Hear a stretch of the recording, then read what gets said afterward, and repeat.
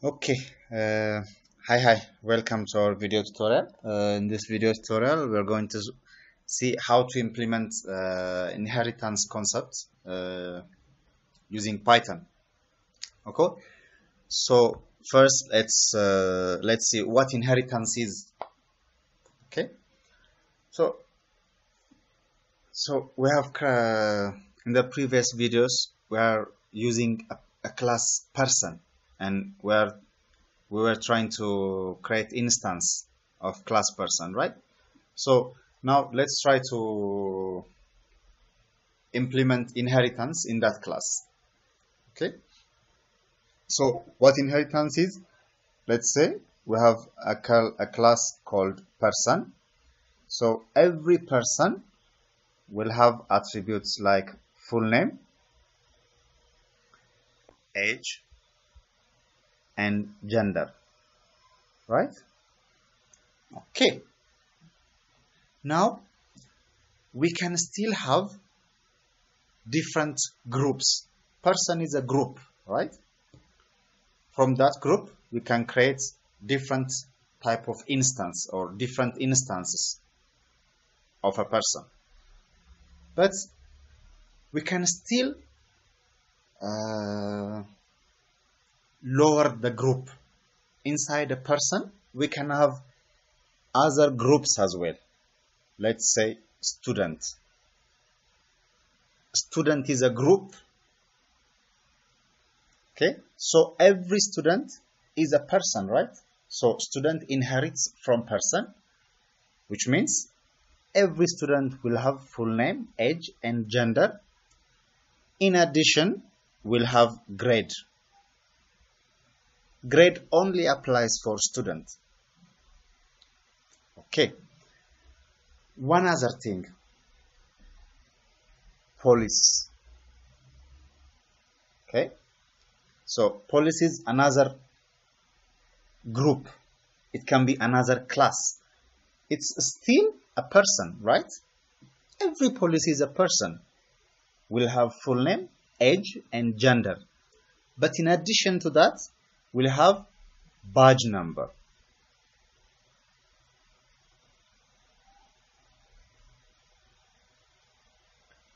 Okay, excuse me if I made a spelling error here.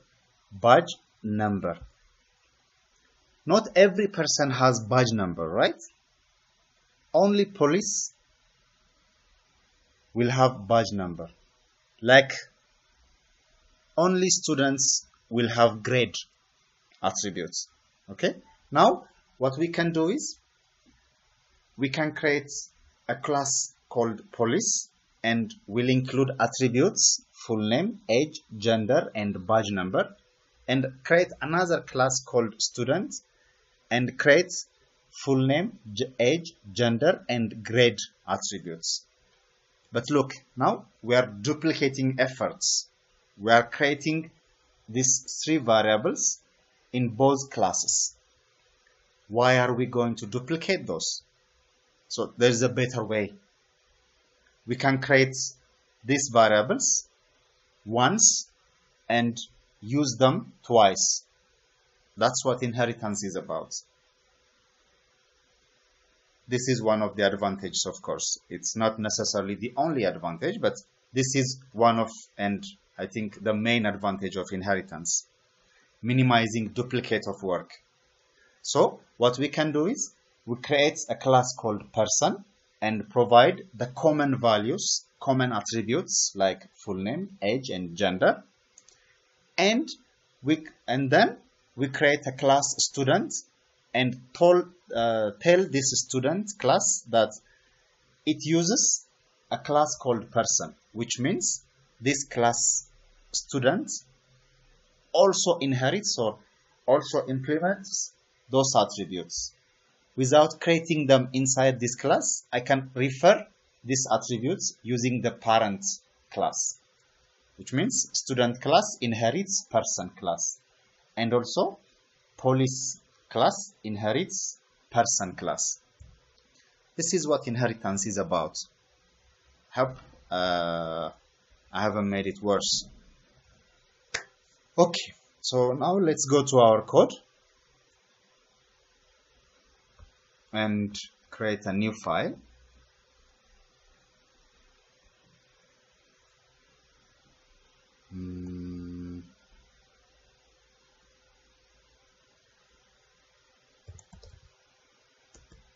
Using inheritance. Okay, so here we're going to create 3 classes. The first one is class person, and this class will contain 3 attributes, right? So let's define our initialization function. Full name attributes, age attributes, and gender attributes. So self dot full name is full name variable. Self dot age equals age variable. Self dot gender equals gender variable. Okay, now let's create a new class. Okay, now class student, in parentheses this class uses person class. Now we create our initialization function, and this class requires only grade attributes. All the 3 attributes are going to be inherited from the class person. This is what inheritance is about. Now we are minimizing effort, okay? So now self dot grade is going to be grade. Let's create our another class. Okay, another class called police, and this class also inherits person class. So define initialization function, which takes badge number as its attributes. So self dot badge number equals badge number attributes. Okay, so now we have 3 classes.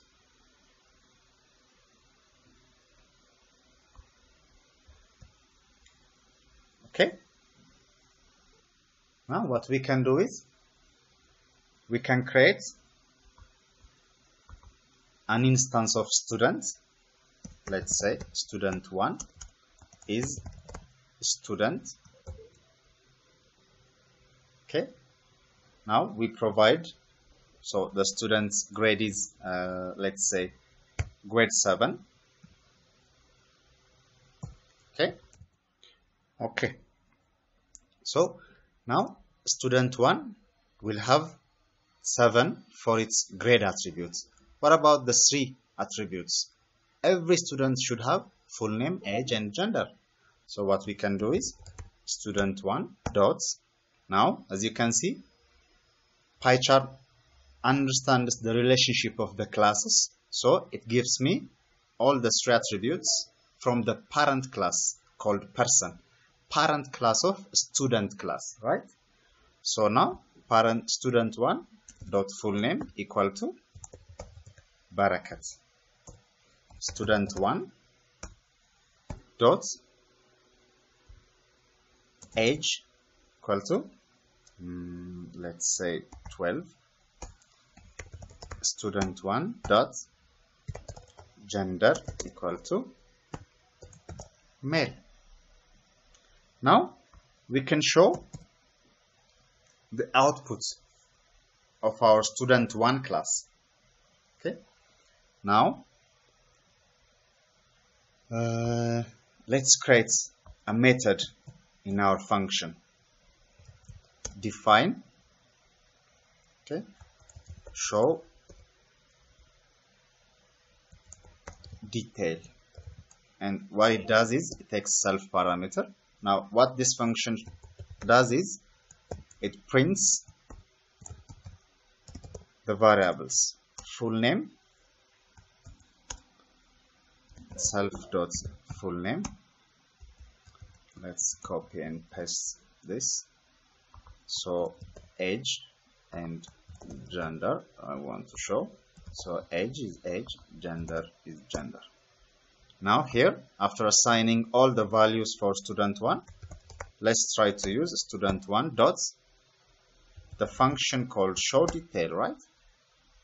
Now this show detail function will show me, okay, full name Barakat,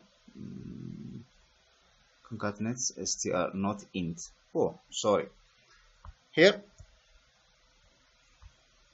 when I want to print self.age, self.age is provided as an integer, because when I create, when I set the value age, I give it as an integer. So I have to convert this value to string. So I can use str function to convert any value to a string. Let's run our application again. There you go. So now full name is Barakat, age 12, gender male. Now if we create another function in our student class, let's call it show grade, and in here it's only prints grade, right? So grade equals, since grade is an integer as well, we have to provide string. Now self dot grade. So in show grade, here student 1 dot, I can say show grade. Now let's run our application. There you go. Our grade value is included as well. So this is how we implement inheritance in Python. Okay, so I hope it's clear. We have seen the general concept of inheritance in object-oriented, and also we have seen how to implement the inheritance concept in Python. I really hope it's clear. If you have any questions, comments or suggestions about our videos or specific video or in general, please leave us a comment in the comment section below. Thank you very much for watching.